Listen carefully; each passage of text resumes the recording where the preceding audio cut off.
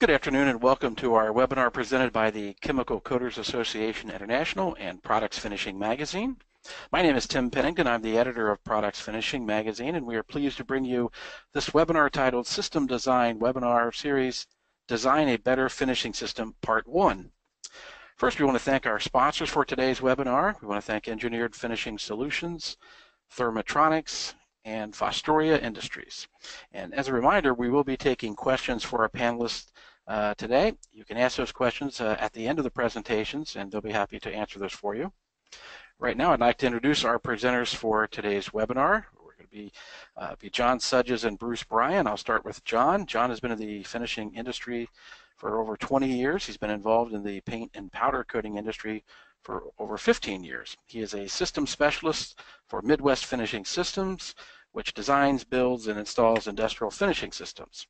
And also, Bruce Bryant is Vice President of Sales and Education for CCAI. He's been in the finishing industry for over 35 years. His primary experience has been with the powder coating application equipment and recovery booths.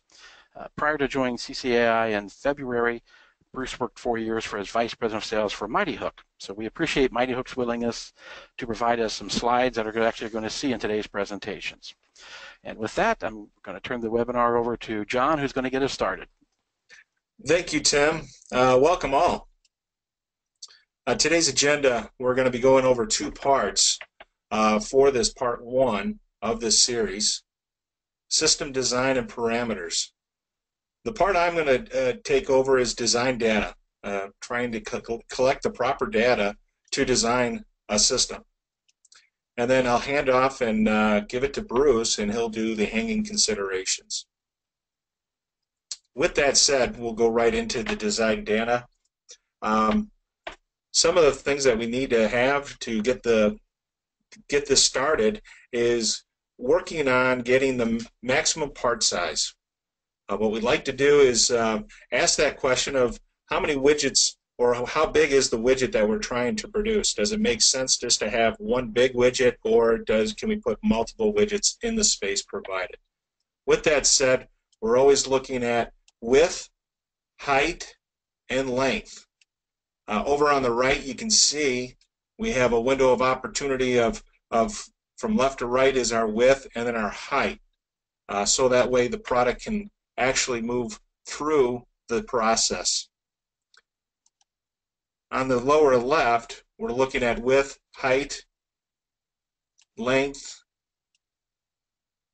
Again, if you're doing small components, it might make sense to fill a window of opportunity. Again, I'm ahead of my slide. This creates the window of opportunity. Substrate material. Once we know the size of the product, now we will ask what the substrate material is. Is it steel, cold rolled steel, or hard rolled steel? Aluminum, or some type of casting? What is the thickest material that we're going to be processing?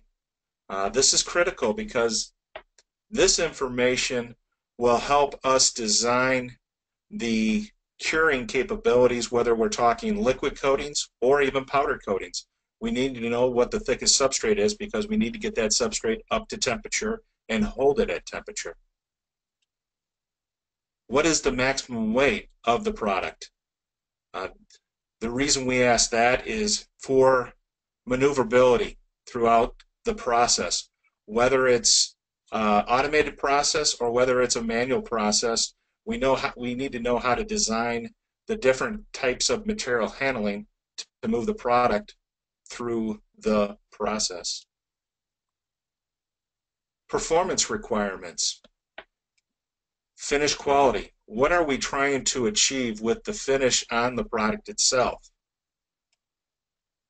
Is it indoor and interior products, such as filing cabinets, office furniture, or even TV mounts? The one common area here is it's all indoors. There's no weatherability to achieve. Or is it outdoor or exterior products? Now we have to look at UV protection from the sunlight And then location within the, I'll say the United States. If it's down in Florida, we're concerned about the salt. If it's in the Midwest or Minnesota, we're concerned about the winter months and or the plowing months. You know, what kind of durability are you looking for the coating itself? So here's some outdoor exterior products: snow blowers, lawn mowers, rims, outdoor patio furniture, and pavilion structures. One common thing that you see there is everything would be outdoor and would be in the sunlight, so we need to provide some protection. Production requirements. This will actually help size the process. We can either get yearly production, which is 260 days, or we can arrive at this with monthly data or even daily data. And part of daily is what we're asking is this going to be a one-shift operation or a two-shift operation or 24/7 operation? Production requirements will dictate the process. And what I mean by that is that the process is either going to be a manual process based on the number of products that you want to produce daily, or it could be automation process, where it could be a continuous process where we use a different type of material handling to take it through the process itself. What is the area available at your facility? Is this something that once we take the design data and the production requirements, we can start evaluating the size of the process and the pieces of equipment required? What utilities are available at your facility? Electrical, gas, water, and drain, which would include the wastewater.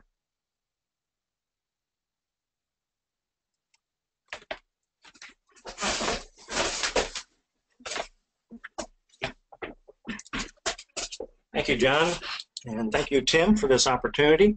And again, I also want to thank Mighty Hook for allowing us to use the slides that will be part of this presentation. So one of the things I like to just touch on at the get-go is appreciating the opportunity to present this information at this stage.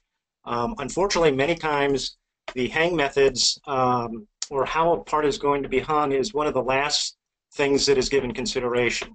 And numerous times there will be a phone call about a customer installing a new system, and they realize they're going to need some hooks and racks, and ask them how soon they'll be starting up, and it's going to be in 2 weeks. If all you're looking for are standard hooks, the hook suppliers that are out there can certainly have a good stock of inventory for standard type hooks and even standard racks. However, even on a standard rack that's in inventory, this section up here, which is going from your hang point, whether it's a load bar or a pendant on your conveyor, down to the top hang point where you want that located in that window of opportunity, that's going to be custom. And that's going to add to the lead time of being able to be responsive and get you the 400, 500 fixtures and crossbars and hooks that you're going to need for your system. So it's great to have the opportunity to try and present some information that I hope will be helpful to you as you're either looking to design a new system or update an existing one to get better line density, better throughput on your products. So what's the purpose of the hook? Well, first and foremost is to secure the part, the substrate. And John mentioned a variety of different ones, and we want to take into consideration the weight of those parts. The maximum weight is going to determine a lot to do with the size of hook that you have, how it's going to be cleaned, whether it's shot blast or pretreatment, is it going to be a dipping process or spray, and the curing. So first and foremost, we want that part to stay on the hook throughout the whole process. We want to ensure there's good ground, and that can be for a powder system, that's an absolute requirement. For liquid electrostatic, it's a requirement from a safety standpoint as well as from a situation of getting good consistent coverage. So we want to ensure good ground. Part orientation and presentation. How does that part, how do you want that hanging, going through the process for either manual application or automatic, that it is consistent on a regular basis? Obviously, if you have a system with robotics, it has to be in the same position, very precise on a continual basis. And that means how is it presented for cleaning, to get maximum cleaning on the part, the coating process, and curing, in particular if you're using infrared as part of your curing method. And then, of course, keeping in mind how you're going to hang it, as well as what areas of that part may need to be masked. And sometimes the hanging fixture can provide masking, and I've got an example of that we'll look at in a little while. We'd like to be able to say we can eliminate a hook mark, but you can't. We can do different things with the hook design to try and minimize that, but where there is that contact point, at the time that that part finally comes off your line, there will be a little bit of a tiny mark there, but through some of the designs on the hooks themselves, you can help work towards minimizing what that hook mark is. And then, of course, there's always standard and custom hooks, a wide variety that is available in terms of the shapes and sizes and so forth. And I always encourage people to initially look at what your standard options are and will they work for you. That's going to be a lot easier to get them from an inventory standpoint, as well as they are typically more cost effective as opposed to the custom hook designs. But depending on your situation, you may not have any option but to go with a custom hook design. So here's just kind of a little mix of different types of hooks and styles. The type of wire that's used, it's either square or round. I have seen other shapes, but typically it's square or round. And the square is actually bent on the sharp point. So a lot of times you might hear that referred to as diamond wire. And what that does is it gives you a very sharp edge to help improve and maintain good consistent ground through the coating process. Keep in mind that truly the only time that you really need to have the ground is during the coating process, when you're going through the paint booth or the powder booth. Going into and even coming out of, if you don't have ground, that's not a critical point. So there's a reason sometimes companies will look at installing a rub bar above the booth to help ensure that they have good contact and good ground throughout the process. There's a lot of different type of hook styles. Bend radius is, an S hook or a J hook. It's got a rounded bottom. We call a bowl is the bottom portion. So the diameter across there might be 1 inch, might be a ½ inch, might be 2 inches, depending on the hook material and again, the weight of the part. A V-bend allows getting the part a little further away. Down here on the bottom shows a V-bend. A check mark bend is exactly what it sounds like. It looks just like a check mark. And then there's a variety of modified type hooks. And down here in the bottom right, where the pointer is, shows some samples of ways to try and hang parts that don't necessarily have a hanging hole. So you have some panel hangers here that give you an opportunity. You're definitely going to have more of a mark on that part there in case, but you may have a situation where you don't have a choice because you cannot put a hole in a part. One of the things that's not shown in the picture, but I do want to mention, is magnets. So there are high temperature magnets that can be used for hanging parts. Of course, that means the part's not going to get 100% covered, but you may not need that. You may only need to be coating an exterior surface, and it gives you the opportunity to use magnets as an option. So I bring that up as just to try to make sure that everybody is aware of the variety of different types of options that are out there for hang methods. And then we look at making a selection on the hook material and the size of the material, and that has to do a lot with the strength of the hook that we need for the weight of the part. What type of temperatures is it going? If it's a traditional paint or powder system, you might be looking at 450 degrees, maybe a little higher. If it's a porcelain operation, you're looking at firing temperatures of 1500 degrees. So we have to take that into consideration. Do you want to be able to perform welding on the hook? Because you might have 2 hook points, or for some reason it's going to get welded to a rack. So there's different materials, some that lend themselves more to welding than others do. And finally is cost consideration as well. So the typical types of materials that are used is hard-drawn spring steel. It's A227. It has a very high tensile strength. It's typically used up to a 1/4 inch round or square diamond wire, but typically not larger than that. One of the downsides to the hard-drawn spring steel is you cannot weld it. So again, if you have a situation where you're looking to weld to a rack, hard-drawn spring steel is not the selection. Hot rolled is typically used for making of custom racks. Not so much on the hooks themselves because it's a softer material and it doesn't have as much good holding power. Cold rolled steel is the majority of the hooks, good welding, good strength, C1008 and 1018. 1018 has a higher tensile strength, and so it can hold more weight with all the other parameters being identical. And as we go down this list, we go up in cost. So again, keeping that in mind. Stainless steel, typically we're using 302 or 304 spring steel, really good tensile strength, great for welding, holds up very well under burn-off processes and cleaning, but again, it has a higher cost. And you know, I'll touch base on burn-off or cleaning of hooks, but keep in mind that anytime you're going through that burn-off process, typically, again, going from top to bottom here, you start to weaken the integrity of the steel and therefore weaken the integrity of the hook's ability to hold a certain weight. And then finally, there are alloys that can be used, and these again typically are more for porcelain type operations where we're using RA330 or Inconel. So here's an example of a hook that originally was just an S-hook. So this little section here was not part of the hook, and this retainer here was not part of the hook. And so this was 302 spring steel stainless, and it's a diamond wire, so the parts would, you know, be on a sharp edge here to ensure good ground, good contact. And this hook would go onto a crossbar, and then the part would hang on here. Well, this particular customer has a very aggressive shot blast process as part of their cleaning, and then it went through a 8-stage washer, and then dry off, cool down, powder coat, and cure.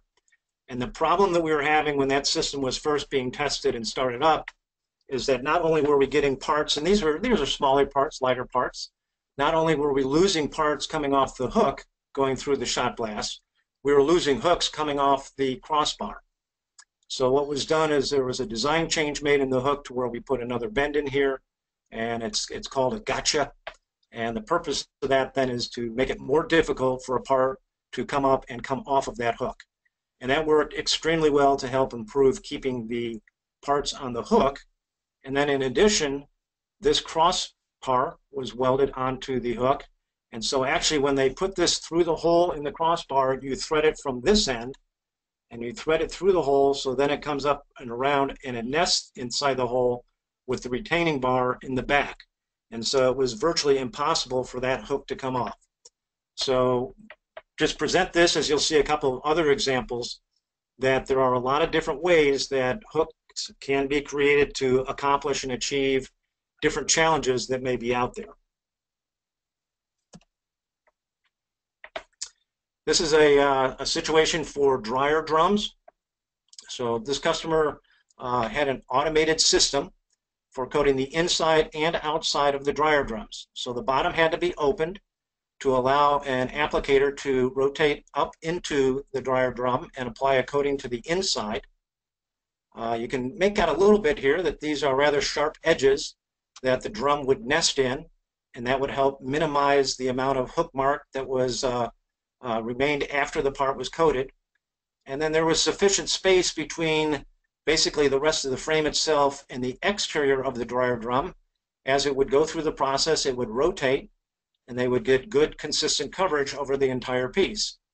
So on the surface, it doesn't look like there's a great challenge here, accomplish what the customer needs and so forth, but another portion that needs to be kept into consideration is the fact that when these come off the line, they need to be cleaned, they need to be stored, and you can see that this takes up quite a bit of footprint. So the overall rack needed to be designed to where it could collapse and fold down into a flat orientation so it could be stacked easily for storage, as well as making sure it had very good density when it would go through the burn-off process. Again, I mentioned we're a hanging solution could also provide masking. This particular piece, the customer required the entire piece to be washed, going through the wash process. So this area here was exposed and would in fact get cleaned. But when it came out of the washer and before coating, they wanted that to be masked off. So here was a device designed to where an operator, after would come out of the wash system and dry off, to where he would engage this masking section, which would come down and block that off. So you could get the coverage that was required, but still have the masking that was there without going through the process of you trying to figure out some way to do that with tape or a masking method. So you can accomplish masking sometimes with the design of the hanging fixture itself. So this is, there's a lot of information on this slide, and what we're looking at is what the weight load is of a particular hook. So the example I'm using is 1/2-inch round material. It's cold-rolled steel. It's 1018, which again has a very good tensile strength. The force distance, that's half of the bowl. So this is an 1.5-inch bowl, the inside of the S hook or J hook, and that's assuming, you know, that the part's going to hang there in the center. So that's your force distance, is from the outside of the hook to the center point of the bowl. The safety factor we're using is 2.5. Just like plants today will establish weight limits for what an employee can lift. You know, we know Southwest, you can't have your luggage weigh more than 50 pounds. And so they establish certain weights. There are plants that say, you know, our people cannot lift something more than 35 pounds. And so they determine what that is. We like to see companies come up with that same information for the safety factor they'd like to use in the design of the hooks. In particular, when you're looking at, you know, hanging heavier parts, and if there's elevation changes, you know, that they're going to be up in the air. The last thing we want is anybody to be hurt. So in ASME, they don't specifically state a safety factor. One thing they do say is kind of an indirect way, is they say if you're going to hold something that weighs 500 pounds, you should use something that can hold 1,000. So it sounds like 2 to 1. And again, other manufacturers may choose to stay with 2 to 1. Some may go to 2.5. Some may go to 3. You really don't want to go much beyond 3. You might say, well, why don't we just make it 5 to 1 to be really safe? The reason is that you don't want the hook to be the strongest thing going through your system. There may be times that for whatever reason, a part or something gets hung up through the wash system, etc. You want that hook to fail. You want that part to come off. You do not want to damage your capital equipment in exchange of a hook that might cost $3 or $4. So it's a balance of safety with practicality. And typically in the range of 2 to 3 to 1 is a good safety factor. So what does this information tell us on the slide? So with this, with those parameters, 1/2-inch round, 1018 material, 1.5-inch bowl, it's going to hold just under 460 pounds. And then as we go down this chart, if we use diamond wire, it's now 550 pounds. So you can certainly hold more. However, a caution here on diamond wire. A round wire, 1/2-inch round, you know, we might be going through a hole that's 3/4 of an inch in size.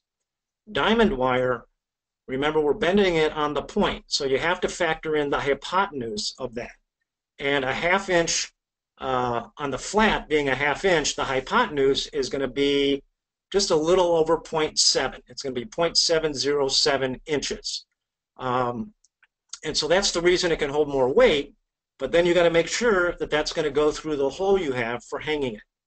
So you may end up actually, if diamond wire is the route you go, but you've got a limitation on the size of the hole, you might drop down to 3/8 flat, and with that hypotenuse then can easily fit through that 3/4 inch round hole. So just that's a factor you need to think about if you're going to look at diamond wire, is that trade-off of hole size to make sure things not only go on easily but come off easily after they've gone through a coating process. As I mentioned, 1008 is a little bit of a softer. You can see it's significantly lower in its ability to to hold weight. It's over 100, almost 130 pounds difference. A227, I mean, you can tell obviously it's got very, very good tensile strength, but you're typically not using that for something a half-inch round. That's typically up to a quarter-inch. Hot rolled. Now here's stainless steel. This we can use. We can use 302, 304 for a half-inch, and 850 pounds. And then the last parameters that are shown here is what happens if the wire is increased or decreased by a certain percent. You can see the difference in ability to hold weight. And then here's the change in the force distance. So again, we got an 1.5 inch bowl, 0.75, 3/4 of an inch to the force.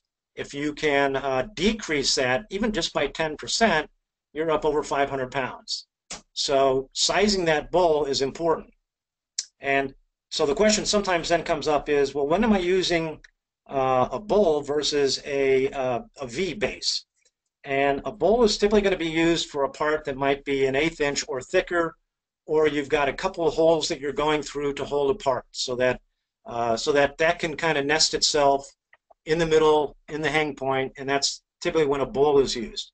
The V is used more for thinner than 1/8 inch, sheet metal, flat parts. And the benefit is that part is always going to nest in the same place every time. So you've got a little more shielding on there, and you've got an opportunity to potentially run that hook through your process maybe a few more times before you start to be concerned about losing ground. On a bowl, if you're using flat metal, it might ride a little bit off center the first time, and then the next time through, it's shifted now, and now you're actually hanging on a coated part or a coated area. You're going to lose ground, and that's a problem.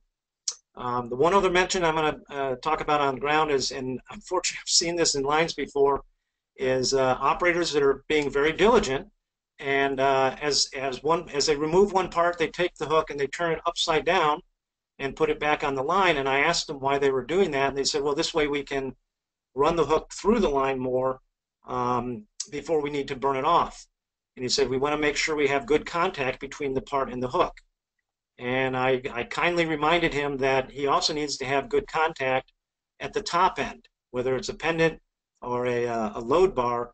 You've got to have good contact there. Every point of the process, you have to have good ground for the safety and performance characteristics.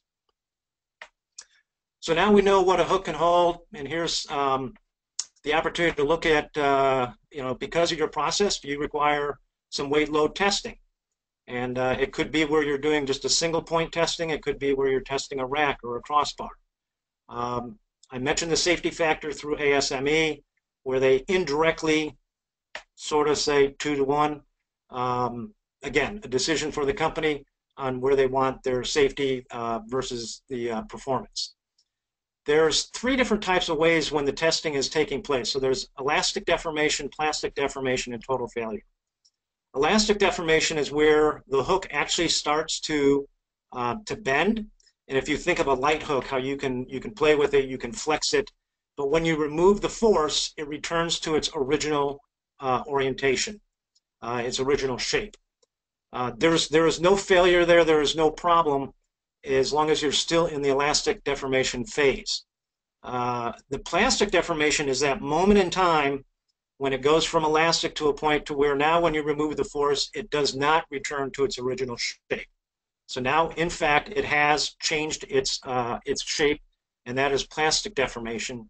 Total failure is where that hook completely opens up, and it's not going to be straight, but I think you can visualize what I'm talking about there. So typically what we would consider failure is that plastic deformation point.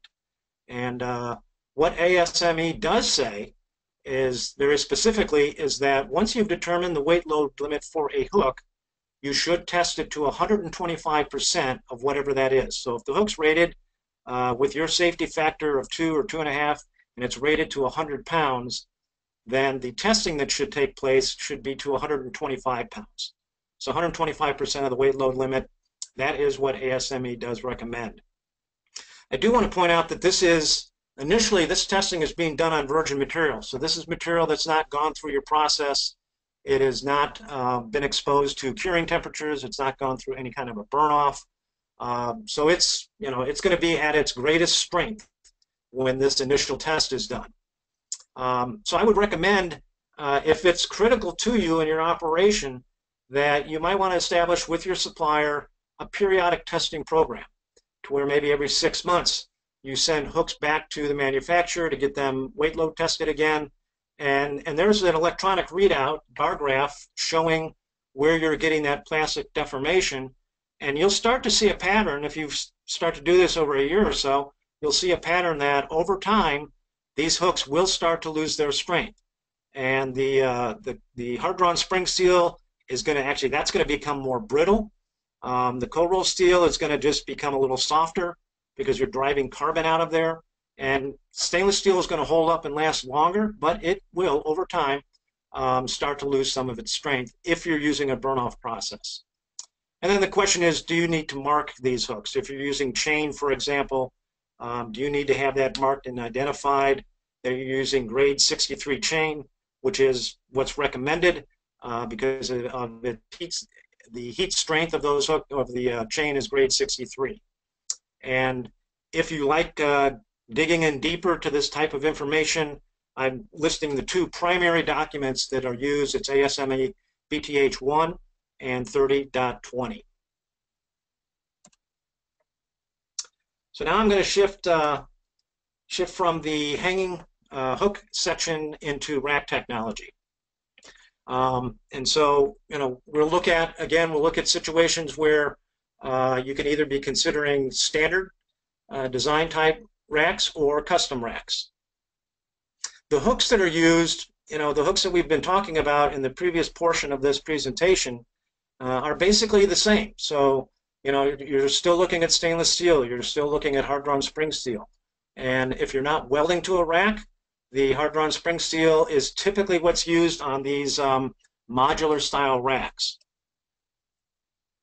So one of the times that you look for, maybe going from hooks into racks themselves. Well, large heavy parts is going to lend itself more towards a hook. Typically shorter production runs in terms of the quantity of parts that John was referring to earlier. If it's a complicated part, it might require looking at a hook versus a rack. But there are examples and situations where you can rack those parts as well. Part rotation, and looking if we're concerned about rack shielding. And then I listed on here that you can daisy chain parts with hooks. It's certainly not my my favorite way to do things. Daisy chain is basically you're coming off your hang point, you hang a part, and then you hang a hook off the bottom of the part, and then you hang another part, and then another hook, hook part, hook part, hook part. The biggest concern, obviously, is one is parts are going to be swinging at the very bottom, going to be moving around a lot more. But two, the more critical situation is the potential of losing ground. So, every point of contact throughout that daisy chain, you have to have good ground to make sure you're getting good performance and have safety. So typically we're starting to look at racks if we have smaller, medium-sized parts. You've got longer production runs of those parts. You might be looking at doing kitting. So, all the parts that go in a particular assembly is a kit, and you want to keep those together. Rack stripping, so again, with a rack, you need to be able to store those things, and you need to be able to burn them off. So the size of those can come into consideration. Typically, you're getting more line density with the rack approach versus individual hooks. And with that, you also have the opportunity of looking, if you've got small parts and you're going to be putting 75, 80, 100 parts on a rack, you might want to be doing that offline and then just load the rack onto your conveyor line when you're going through the application process. Again, a factor there is going to be weight in terms of what your operators are able to lift and put on the conveyor system. So a dedicated rack that's going to be custom designed, it's going to be same or similar parts. Again, I mentioned kitting as a situation there. It does allow the supplier to really come up with a really good line density in the situation. It is a custom product, so you're going to have to give yourself some more lead time situations when looking on custom products. And if you've got 20 different style of parts and you're going to have a different rack for all 20. Now you're going to be able to store all those as well. So storage can become a critical aspect. Just to point out here that the rack itself doesn't have to come down to the full opportunity window. We want the parts to be within that window. And the benefit of this custom design is that you have less material that's going to be coated that's not going into your finished product. So the legs here are gone. These legs are actually just long enough so that when that rack is set on the floor, you're not doing any damage to the hooks themselves. But there's less surface area in this rack, which allows for less waste of powder or paint during the application process. The modular style rack gives you a lot more flexibility. There's variety in sizes, different parts, different crossbars, spacing between. You've got shielded ground points to make sure, again, you've got good contact. In this case, in a custom rack, if it's damaged, it may be more difficult to repair. In this case, you might be looking at replacing a leg as part of the rack, or you might just be replacing crossbars. So it can give you a lot more flexibility. Typically, it's a standard product, but it can use a combination of custom hooks in addition, depending on the part. Keeping in mind, again, do you clean this? Do you replace it? At what points? And how do you store them? So just to kind of give an example here, here's a part with a fairly complex hang method, but it is being used on a crossbar. So that will go onto a rack, and so there still can be a lot of creativity in the hanging solution to give good density when you're using a custom hook that's part of a standard rack.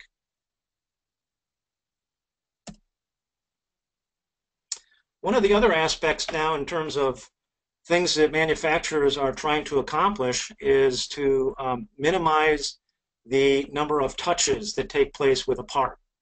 So for example here, what you have is a cart. It's got pegs here to support the actual custom rack. These crossbars can be removed and spaced as needed. You can see on the little sockets here on the side. So the spacing is adjustable. It gives a lot of flexibility. You can preload this, and there are customers out there that will actually start with the rack itself in the welding area, and so those parts go right from welding into the rack itself, then transported over to the coating, gets loaded onto the coating line, comes off the coating line back onto a rack, and gets moved to the assembly area. So not only have you got a way to improve density on your in the coating window, but you've minimized how many times that part is being handled through the whole overall manufacturing process. Excuse me. So I mentioned cleaning of hooks and racks. So there is chemical stripping out there, and there's a number of companies that offer that as a service, both inline. So it's actually the hook and rack stay on your conveyor line and goes through the chemical stripping process. It can be an offline process. The benefit of that is strictly that you're not raising very high temperatures for cleaning. So the overall integrity of the hook or rack is going to be extended because you're not going through high temperatures. Burn-off ovens, the batch operations, they're typically operating around 800 degrees.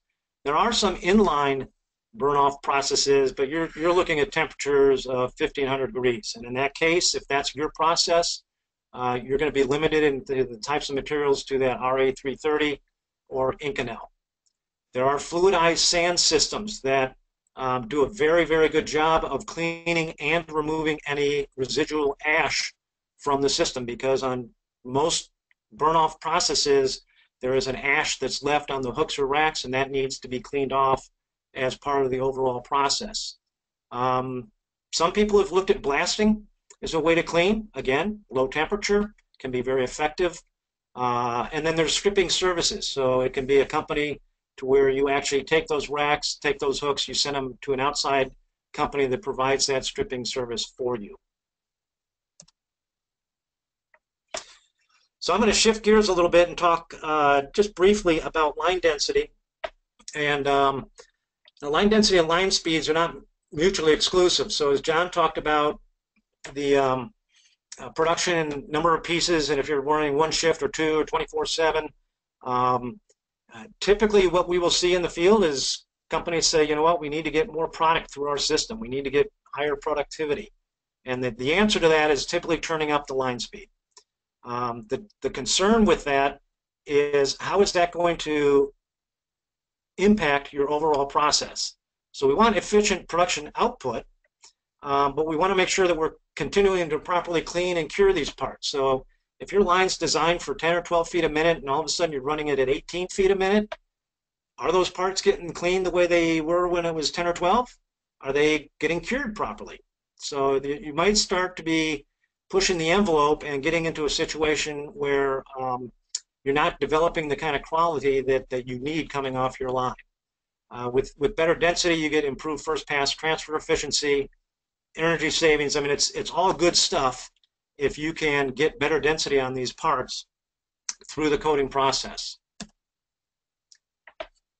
So typically, pendant centers are 6, 8, or 12 inches. And just a quick example is a customer in northern Indiana that they have 6-inch spacing on their pendants, and when they're running their 14-inch part, they double hang it. They have a 4-inch gap, and with their inclines and declines, those parts do not hit during the process. The problem they have is occasionally they are running 15-inch parts, and they cannot stay on that same 18-inch spacing because those parts do hit. So now they've had to add and go to one more pendant spacing, and so now they have a 9-inch gap between parts. That's just open air. That is, not very efficient, not very dense. So the first approach, the most effective thing that you can look at, whether it's improving an existing line or looking and starting with a clean piece of paper, is having load bars. Instead of hanging off of pendants, you're hanging off of load bars. And there's a variety of different types of load bars that can be designed to accommodate whatever type style hooks or racks that you're using in your process. But it gives you, instead of spacing on 6, 8, 12, 24 inches, you might be on every 2 or 3 inches, and allows you to get much better spacing. I do suggest that if this is something and it's an existing line and you're looking at improving your density, is that take a 20-foot section of your conveyor and install the load bars you're looking to use, and run them for a month. Make sure you're not creating a different problem. For example, if you have powder booths that are moving online and offline, and your conveyor is just a couple of inches above the booth slot, you're not going to be able to fit a load bar in there and still be able to move the booths online offline. So you want to look at all areas of your process and make sure that the length is correct. You're not getting any binding as you go around the turns, and that you have everything's going to work the way it should in design. So testing is always a great way to go. So one of the areas why we look at line density is where we lose line density is because of elevation changes. And a lot of times, I mean, it's great if you can have a monorail system where your overhead conveyor is all at the same elevation. You can put those racks within an inch or two of each other and go all day long, and it's a great situation. But the reality is, in most cases, you might be looking at 20 or 30 degree inclines and declines, just simply because of the area of the plant where you're going, the type of equipment you're installing, the openings you have. Could be a lot of reasons where you need to have elevation changes. And it could be you're going from one load area and you need to get to the coating zone is different because you've got a big power and free system. Well, you can't get around not having inclines and declines. But I just want to point out that, for example, if you have a 20-degree slope, the loss is about 6%, which in and of itself may not seem like a lot. But if your value of your line, and I would encourage all of you to make sure you know what the value of your finishing line is, and I'm going to use a very, very conservative number of saying $500 an hour. And to define what that is, basically is ask yourself, okay, if my line goes down and I can't run parts for 4 hours, what am I losing? How much money am I losing between the people I'm paying, everything else that's going on, and the parts that aren't coming off? What's the value of my line? Well, at $500 an hour, a 6% loss, which doesn't seem like a lot, adds up to about $60,000 a year. And that's some real money. So it is important to try and either minimize the amount of slope or maybe take some different looks at it. Load bars, again, is a great way to help you get those parts as close as possible. There's also a technology called angle pivot. And what takes place is during the incline or decline, what happens is it actually, just gravity alone, kicks the rack on a small angle off the center line. And it allows you to bring racks closer together without the racks hitting. So in a normal operation, if you've got a 20 or 30 degree incline, you might have 12, 15, 18 inches in between racks. With an angle pivot type approach, it allows you to bring those racks in much tighter. And so in the flat, you've got some really good line density going through your application process. Good first pass TE, really good way to improve productivity. So in summary, I just encourage everyone to evaluate all of your options. Seek and look at first for standard solutions, and then and if you can't, if that's not going to work for you, then seek creative solutions. And the engineers that are out there today can really come up with some creative ways to hang parts and present them to maximize your overall operation. Get the best line density you can. Any way you can accomplish that, it does nothing but improve your overall efficiency of your process. And then always, again, ensure good ground from both a safety standpoint as well as from a performance standpoint. So I hope there was some valuable information there for you. Last but not least, always operate safely. So with that, we want to thank you. Yes, thank you, John and Bruce. That was a very, very informative presentation today. And again, we just want to remind our attendees that we are going to be taking questions for them. If you'd like to type those into your screen, you'll see that right there. Should be on your screen. You can type questions. Also on the screen, you can see email and contact information for our presenters. So you can absolutely give them a contact or give them an email or a call if you'd like to. We do have some questions that did come in, so I'll go ahead and start with some of those. And by the way, if any questions that don't get answered, our presenters will circle back and contact you after the webinar today and get those answers to you. But first question, I'm not sure which one of you would like to take this. It says, what would the time frame be for a custom hanging solution? I'll take that. This is Bruce. So ideally is, well, let me just give kind of a time frame of how that works. So you've got a part that you need to get come up with a custom hanging solution for, and you submit drawings to a supplier. Within a week or two, they should easily be able to provide you with a drawing, a concept that you would look at and evaluate and think, yeah, I think that might work. Before they actually build the first prototype, it's going to be a lot better if they actually have a sample part to work with. So if you can send a part with the drawings, that's going to be very good. They will develop a prototype, and let's say, for example, ultimately you want to use stainless steel. That prototype might be built out of just cold rolled steel to help keep costs down, because what we're testing is functionality, not necessarily the end product. So that may take a week to get prototypes to you. You sign off on it, or you make some minor changes. So the design phase, that could easily take anywhere from 4 to 6 weeks. And then now you have production time, and you might be looking at some large quantities. That includes a lot of welding and the solution and so forth. So you could be looking at another 6 to 8 weeks for overall getting total quantity through the manufacturing process. So you've got a custom solution. It could easily be 2.5 to 4 months in the process. And I know it seems like a long time, but that's one of the reasons it's great if you can be looking at your hanging solution and hang methods earlier than later in the process. Great. Before we go to our next question, Bruce, we might just want to mention, because I've seen this happen. I know we're still a couple months away, but at FabTech, you're going to have everybody in the industry there, and I've seen a lot of companies bring their plans, and there's a lot of people you could see at that show to help you with that. If you want to talk about that, that's coming up in November. That's a couple months away, but it's a good time to plan for that. No, I appreciate you saying that. Absolutely. So The FabTech show is a phenomenal show. It's got everything, basically starting from raw steel to having a coated product.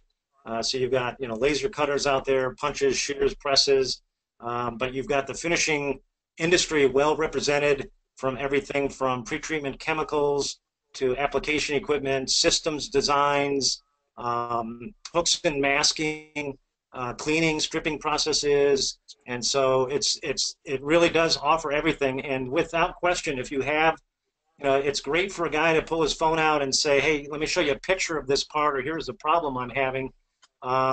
If it's feasible to bring that part with you, it's going to be a lot more effective. There's also great conferences that go on and covering a lot of different topics. And one of the new ones this year, it's 3 concurrent sessions that are about adding finishing to a fabrication shop. So, even if you're an OEM or a metal bender right now, but you're thinking about adding a finishing system, it's similar to the 3-part webinar here, going through the different aspects of the overall process and just making sure that everybody understands all the different factors that go into this and that we've addressed all the details. So, yeah, thank you for that in November in Las Vegas. Sure. We have another question. Question is, what if I am designing for multiple metals? I'll take that one, Tim. John Sudges. A lot of times people are either producing with, or their products are made out of cold rolled steel and or aluminum, so they need to design the system to handle both. It really comes down to, as this series progresses, to say the next step, it comes down to pretreatment. You have to have the proper pretreatment, whether it's an automated system or whether it's a batch system. We have to accommodate potentially multi-metals going through there. That is a great question. So that way there is chemistry out there that can pre-treat and clean multiple metals, and you can run it in one system. Okay, great. Next question. How do I know when I should replace my hooks? Replace your hooks. How often should you replace your hooks? I'd like to be able to say, every 10 times that it goes through that, you need to replace them. But there is no hard and fast rule, because every type of coating that's being, how much of the hook is being exposed, the hang points themselves, ideally is that you're not going to lose ground. And ground, basically, to have a good ground, you don't want to have it exceed 1 megohm.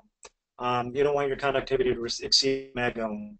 So if you can have a gauge to do testing on the hook itself and just make sure that the part that's hanging on there has good ground, you can continue to run. I know one of the chemical suppliers that does stripping did a very extensive test on how many times the hook would go through and when did they start to lose ground. And it was interesting. It was actually quicker than what I would have thought. It was 3 or 4 times around it was starting to lose ground. And it was interesting, especially on a powder system, if you lose ground, it's not that you don't coat the part, you just coat it very inconsistently. You have wide ranges in film thickness from, maybe 1.2 mil up to 4.8 mil. So it's just a very interesting phenomena that losing ground just gives you very inconsistent coverage and so forth. So unfortunately, it's going to be more of a learning process as you get used to your system on how frequently you need to be doing that. Okay, great. John, I think this might be a question for you. Why does weight matter? Well, as Bruce described during the hanging considerations, well, everything we need to know is, how we're going to process that part. So for rack design, hook design, even if you're doing it on a cart, we have to make sure that the cart is stable enough to handle the heaviest part, or vice versa. If it's on an overhead conveyor, there's different styles of overhead conveyor that can handle different weight capacity. Very good question. Okay. Let me follow up. I think this is also directed to you. What do you mean by the process? Well, the process is what I mean is, there's several factors within the process. Pre-treatment, you have to have the substrate clean. Application equipment, whether it's liquid and or if it's powdered. Yeah. And then obviously the ovens, whether we're drying off the parts or whether we're curing the parts. And then again, the material handling to interface with each one of the pieces of equipment. I kind of summarize those items as the process. Okay.